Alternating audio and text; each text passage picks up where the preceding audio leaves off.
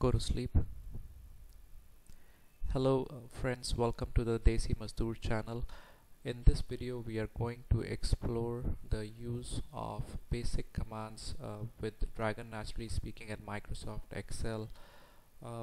If you have noticed, if you have ever googled for help or looked at the help with Dragon NaturallySpeaking, you may find that the commands with Microsoft Excel are not very well documented, and it took me a while to figure them out. Nevertheless, they are pretty intuitive, and once you get a hang of it, you should be able to work with relative ease with Microsoft Excel. So in this video we are going to look at navigating the worksheets and also inserting a row and also navigating to a particular cell in the worksheet. So let's get started. Wake up. Mouse grid. Mouse click. Mouse click. Mouse click.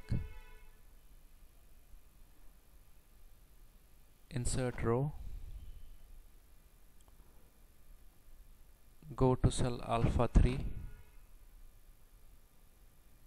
Go to cell Bravo 1.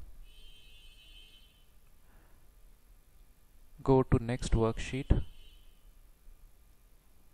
Go to previous worksheet. Select row 2. Delete row. Select column Bravo. Insert column. Undo that. Press escape. Select column Bravo. Insert columns. Go to sleep. So if you've noticed, what we have done is, and I'm going to list out all the commands for you in case if you were unable to get that during the demo in the last few seconds. For navigating to the worksheet, sheet number 2, you say go to next worksheet. For navigating to sheet 1 or the previous worksheet, you say go to previous worksheet.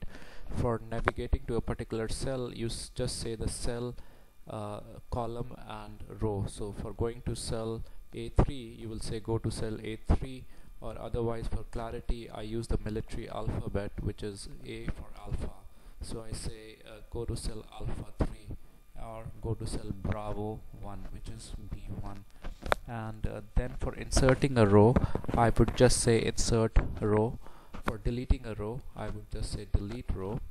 After selecting a row, of course, sorry I missed that, so you would say select row and the row number and then delete. And for inserting column, that is somewhat different, and it says you have to say insert columns, not insert column. So that is a difference I wanted to point out. So you select a column and then you say insert columns, and then it would add a new column, as you would have seen. I selected the column Bravo, and then I said insert columns, and the content of the column Bravo that went to the column C, and there was a new column that was inserted. So I hope that has been useful to you. If you find that it has helped you, please consider clicking the like button. It would help me and also make me understand what are the things that are useful to my audience. Also, you can subscribe to the channel for any further updates, and I hope that with using voice recognition you are able to reduce the strain on your wrists, on your fingers, because that's what brought me to voice recognition. And at the same time, for a lot of people, as I'm seeing, and in fact even after I got used to Dragon NaturallySpeaking, it has improved efficiency in certain tasks. So I hope that you are able to achieve these goals. If you have any problems, please feel free to leave a comment. Thank you for watching.